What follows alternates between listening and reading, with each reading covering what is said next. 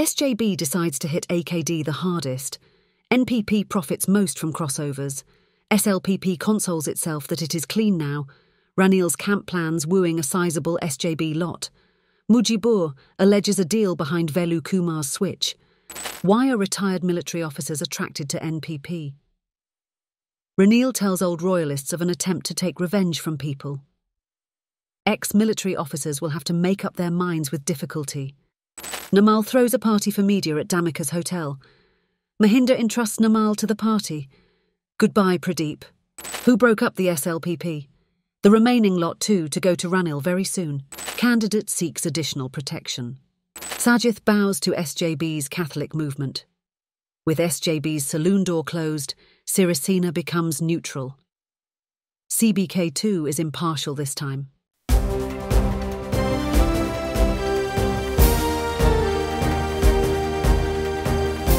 The leader, දේශයට මග කියන ප්‍රවෘත්ති පෙළගැස්ම. SJB decides to hit AKD the hardest. The presidential election that takes place in 34 days' time has become a race between a maximum of 4 horses. Incumbent Ranil Wickrem Singhe, along with Sajith Premadasa, Anura Kumara Disanayake, and Namal Rajapaksa are the key contenders, while Dilith Jayawira too has become a notable campaigner. By last week, the Rajapaksas were left with a SLPP of around 20 to 30 MPs. Basil Rajapaksa and Sagara Karyawasam fear how many more will switch sides before the election happens. But certain staff at the Nelam Mawatha office speak positively. One of them told his friends during drinks at a Thalawathagoda hotel that with all the deserters joining President Ranil, the party has now become cleansed of wrongdoers. He was left with nothing more to say when a friend remarked that he was only consoling himself over the losses. By nomination day, Sajith was in a victorious mood. Lakshman Fonseca's opinion polls gave him the upper hand. Hearing about that, hundreds of activists thronged his office in Colombo in recent days. Here, Sajith summoned his inner circle, Lucky, Madhuma Bandara, SM Marikar, and Sujiva Senasinghe, and gave them a piece of advice. Don't bring me any of those corrupt SLPP lawmakers, they have no place here. Bring only the clean ones, he told them. Sajith may lay down such conditions, but Ranil knows that people tend to forget with time that they had been wronged by many. Ranil now has Mahinda's saloon door with him. The remaining ones in the SLPP are welcome to enter. Already, nearly 100 had gone to him. Lucky closed Sajith's saloon door after accepting Patali Champika and Rishad Bathiuddin on nomination day. Wajira Abewadena, Ravi Karunanayake, Manusha Nanayakara, and Sudath Chandrasekera are busy with taking the willing across that saloon door. On nomination day, SJB's Velu Kumar joined Ranil. Mujibur alleges a big deal had been struck for his crossover. Attempts are afoot to woo a sizable SJB set within days. Some have even made up their minds to die as a UNP member. Coming to know that Lucky and Sajith's media strategists have decided to spread it that they are switching sides in return for many millions of rupees. Now, Karu Paranawithana too attends Lucky's daily media committee meetings at 8 in the morning. The past few days saw the committee deliberating on how AKD is getting more and more popular. With Ranil not attacking him, only Dilith and Weerawansa attack him now. So, a separate campaign should target him, and they decided to hand it over to Patali. So, a big campaign is to begin by the SJB to hit AKD the hardest. Critics say the NPP profited most from these jumping frogs issue. Their switching sides for various gratifications convince the voters, especially those floating ones, that all are the same and a change is needed. Why were retired military officers attracted to the NPP? These days, Ranil spends most of the time at Wajira's campaign office at Flower Road. He rushes for the pocket meetings nearby as well. Last Monday, he was at a meeting at a house near Royal College, organised by Duminda Atigale, an old royalist closely related to Upali Wijewardena. Also present were retired top military officials and VIP businessmen who discussed how to support Ranil. A former Air Force officer remarked that his frequent chats with colleagues reveal that 80% of them are with AKD. He asked Ranil what his plans are to counter that. Another said that it is the same with serving officers in the Triforces too. Ranil asked if they wanted to build the country or take revenge from people. If they want to build the country revived with great difficulty, tell them to come to me, he said sternly. Ask them about their program to build the country. They don't have one.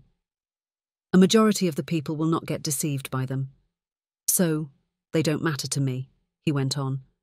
Not just the NPP, the SJB too, is getting attracted by retired military officers. Critics say that such plans for the benefit of a few will end up with them having to make up their minds with difficulty that they batted for either the SJB or the NPP after retirement. No common good will happen at all, they say. Namal throws a party for the media at Damika's hotel. Last Wednesday afternoon saw several media briefings and parties thrown by politicians. Manusha hosted one at a restaurant at Alfred Avenue, Kolupitia, said to be owned by him, for some media figures. But not many were present. Among them was Pradeep Anura Kumara, the media secretary to Minister Prasanna Ranatunga. He had a conversation with a newspaperman. Weren't you invited to Namal's party?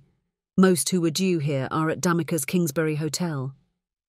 I was not invited. Anyway, here we are. You would have been there too.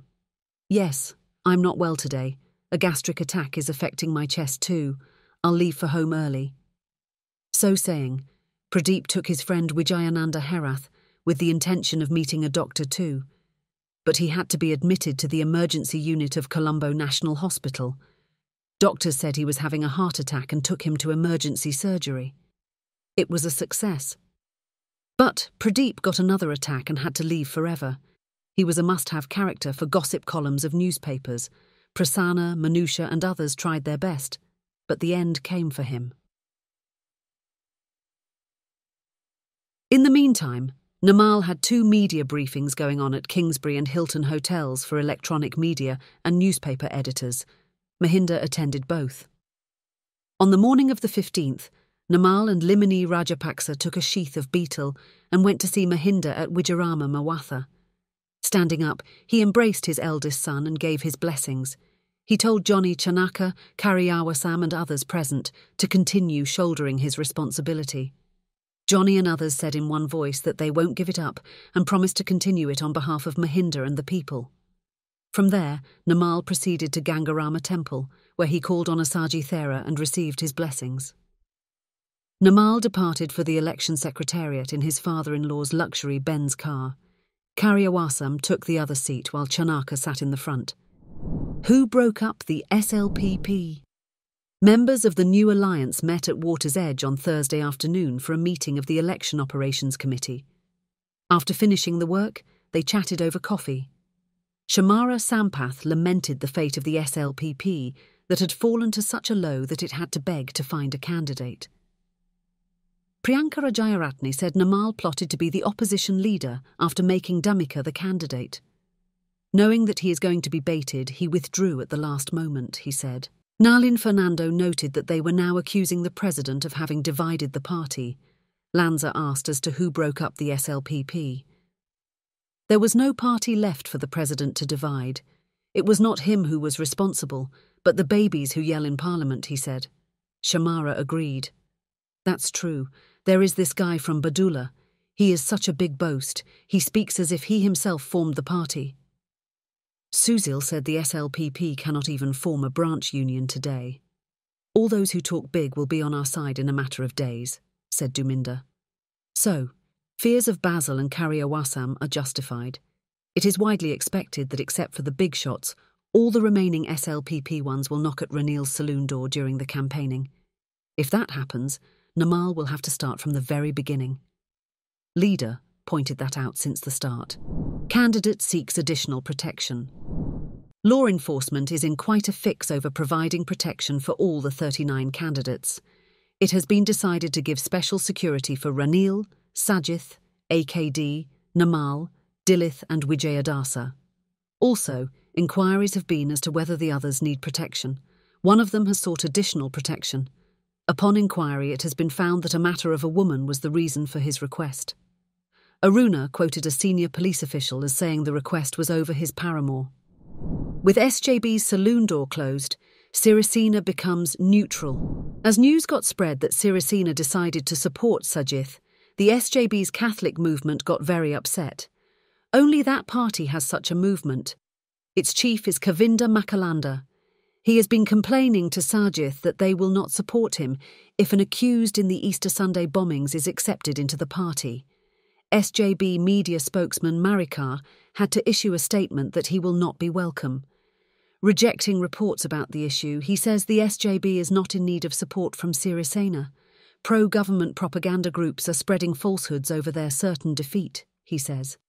Sirisena too has issued a statement, saying he will remain neutral at this election. With the SLFP dispute now before courts and a decision awaited on its chairmanship, appointments and decisions made by any other are invalid, he also says. In the meantime, ex-President Chandrika Bandaranaike Kumaratunga says she too will not support any candidate. The party is broken into several camps. Siripala supports Ranil even as Dayasiri is with Sajith. Some others are backing Vijayadasa. The rest are throwing their weight behind AKD. Such is the plight of some parties and alliances. The political map too is getting redrawn in the run-up to the presidential polls. That's it for today.